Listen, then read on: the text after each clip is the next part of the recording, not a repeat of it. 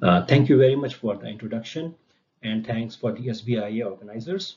As mentioned, I am the first presenter for this session, and I'm going to talk about physicochemical characteristics of complex ophthalmic drug products to support in vitro bioequivalence studies. So as we know that agency has been publishing product-specific guidances, which also includes PSGs for ophthalmic emulsions that provides for in vitro option to support bioequivalence, and that typically includes that test and reference products to be Q1, Q2, that is qualitative and quantitative similar to each other. It also includes a battery of tests for comparative physicochemical characteristics or Q3 similarity, including drug distribution in different phases, and an acceptable comparative in vitro drug release. So this bullet 2, the comparative physicochemical characteristics, Q3 similarity, and drug distribution in different phases is the topic of my talk. So for those of you in the audience who are attending for CME credits, the learning objectives include first, to highlight the role of comparative physicochemical characteristics, and second, to provide expectation on validation requirements for drug distribution study. So here in this slide, I have copied the definition of complex products just to remind us on the definitions.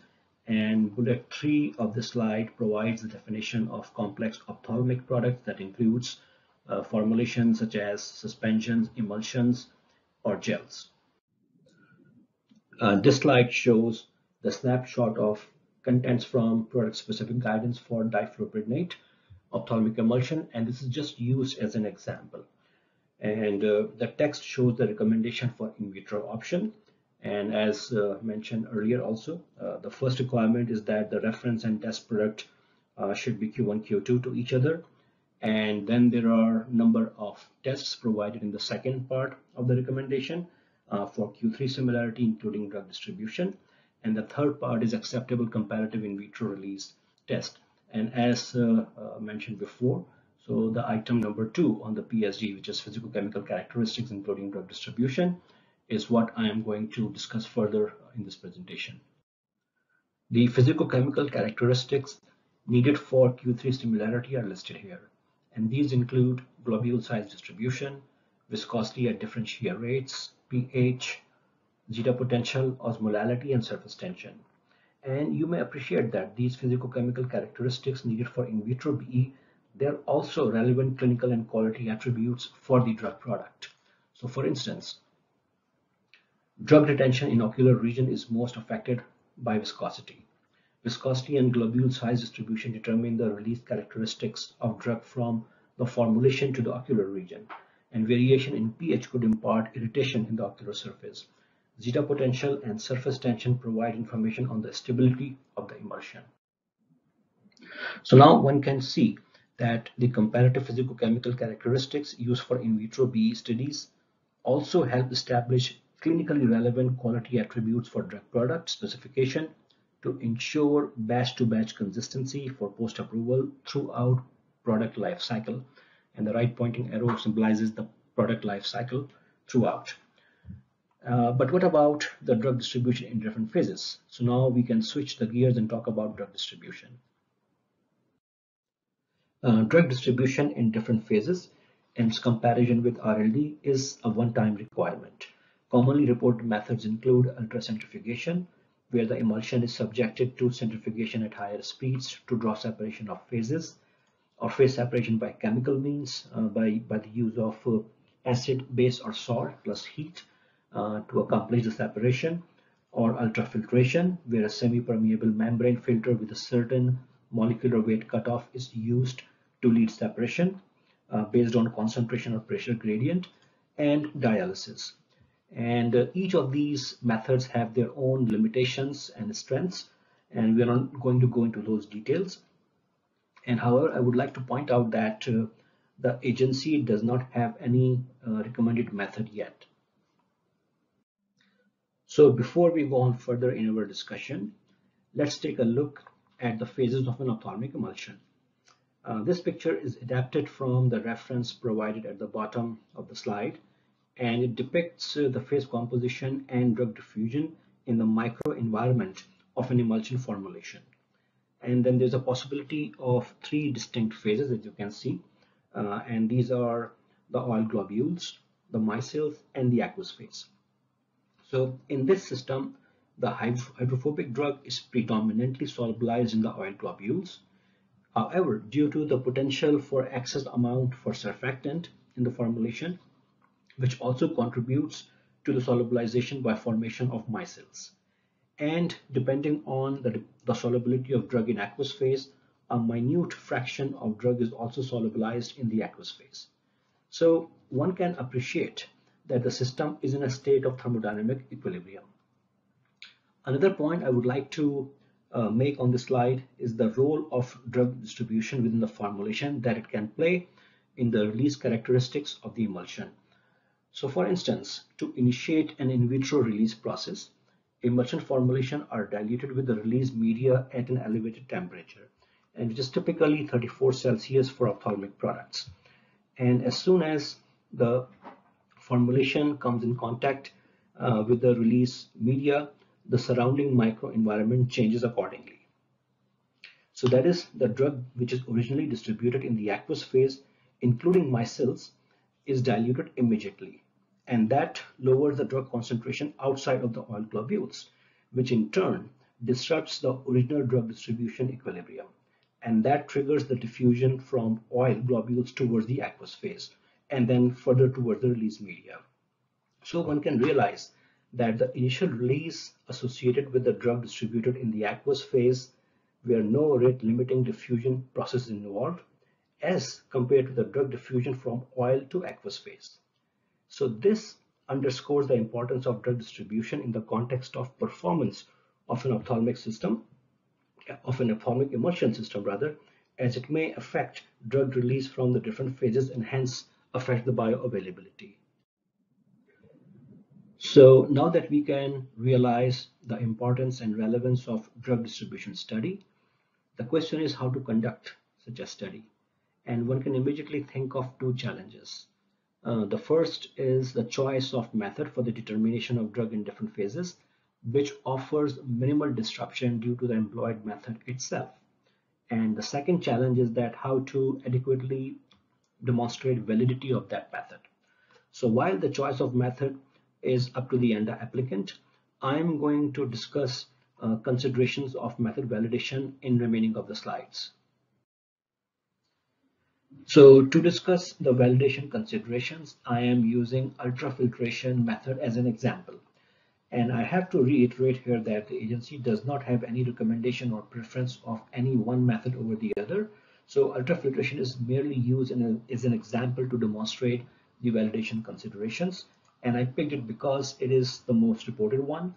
And the method is based on using a suitable molecular weight cutoff membrane to separate different phases and followed by determination of drug in those separated phases.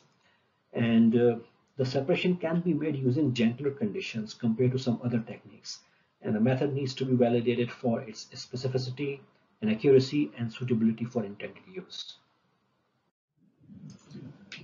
To demonstrate method specificity, the separation method and membrane should be specific to the phases in emulsion system. For instance, if the membrane filter is used to separate micelle in aqueous phase, the filtrate should be measured for micelle particle size distribution to demonstrate that the micelles present have particle size distribution that is typical of this product. The filtrate should also be measured for drug concentration. Let's consider a hypothetical example where the amount of drug in different phases is provided for both test and reference product. And another piece of information is provided is that membrane filter of different molecular weight cutoff are used, and then there are no further details. So the assessor who is going to look at this data is definitely going to pose this question. For method specificity, the molecular weight cutoff of the membrane should be shown capable of separating the aqueous and the micelle phase from the oil phase. So what is needed to demonstrate the specificity of the method for the membrane filters?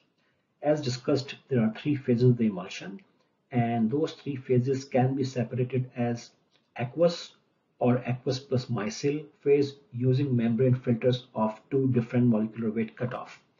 And for the sake of this example, considering that we have membrane filter 1, which has a low enough molecular weight cutoff to only let the aqueous phase pass through, and while retaining the oil globules and micelles as a retentate. And then we have membrane filter 2, which has high enough molecular weight cutoff, which allows the passage of micelles and aqueous phase and only retaining the oil globules.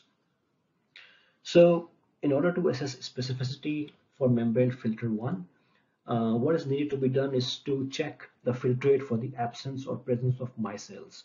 And of course, the absence of micelles in the filtrate is a demonstration that the membrane filter used is specific for aqueous phase only. Whereas for membrane filter 2, one can check the filtrate for the absence of oil in aqueous plus micelle phase only, and then the determination of micelles particle size distribution, and then the demonstration of complete aqueous plus micelle phase passage through the membrane. And this can be accomplished by varying the centrifugation times. So these steps would help you assess if the molecular weight cutoff is specific for the aqueous and aqueous plus micelle phase. So the prime expectation from method accuracy is the demonstration that there is minimal drug adsorption on the ultrafiltration membrane. And the degrees of non-specific drug adsorption to the membrane are known to vary depending on the properties of the drug and the chemistry of the membrane. And as we know that commercially available ultrafiltration devices include membranes which are constructed from a variety of materials, including polyethylene sulfones, cellulose acetate, and regenerated cellulose, and which can cause different degrees of drug loss to the filter due to adsorption. And so in cases if the drug adsorption to a certain extent is unavoidable due to the choice of the membrane, then the membrane can be presaturated before use. Accuracy of the method can be demonstrated by recovery of drug from the aqueous drug solution with known drug concentration after passing the solution through the membrane. And for this case, the membrane of low molecular cutoff weight, or membrane 1, as we considered in the previous example. And in this case, we understand that there are practical challenges if the drug concentration is too low, and specifically there is a significant amount of adsorption due to the choice of membrane filter. Likewise, recovery can be demonstrated for the drug from aqueous plus micelle phase with known drug concentration and after passing through the solutions through the membrane, in this case membrane filter 2 or MWCO2. And for this purpose, one can use a solution that contains surfactant or placebo formulation. Now let's consider method suitability. So method suitability can be demonstrated by measuring drug distribution on batches which are manufactured intentionally of non-quantitative equivalent formulations, and that can be accomplished by either varying surfactant or the drug level. And the proposed method should be shown capable of differentiating drug distribution of target formulation from non-target formulation, which are presumably non-bioequivalent. So let's say you formulate intentionally a non-target product by adding or subtracting the target amount of API. And you can also formulate non-target product by varying, adding, or subtracting the amount of surfactant and keeping everything else constant. And then you analyze the non-target product for the distribution of drug in different phases. And there is one possible outcome is that you observe the difference of drug distribution in the non-target formulations compared to your target product, which demonstrate that the ability of your chosen methodology to differentiate between target and non-target formulations, and that's okay. And the second possibility is that that you observe distribution of drug in phases of the non-target product and that are similar to or close to the target product. And now that's warrant a question whether your approach needs a reassessment and or modification. Now finally, some additional considerations for the drug distribution study. So after you concluded the study and you compiled the data and now you have the results for your test product and the reference product, and you are going to provide these results in some sort of comparison. So I would like to point out here is that the product specific guidances for ophthalmic emulsions do not provide any quantitative acceptance criteria for comparability. So this is where we expect that you provide some discussion or some analysis that how your results for the test product are compared with the results for reference product. And also, if you are determining drug in different phases, in aqueous phase, in aqueous plus micelle phase, or the oil phase, then we expect that you would sort of do some analysis of the mass balance. And while you are conducting the drug distribution study, we expect that you will do it on 3 batches each of test and reference product.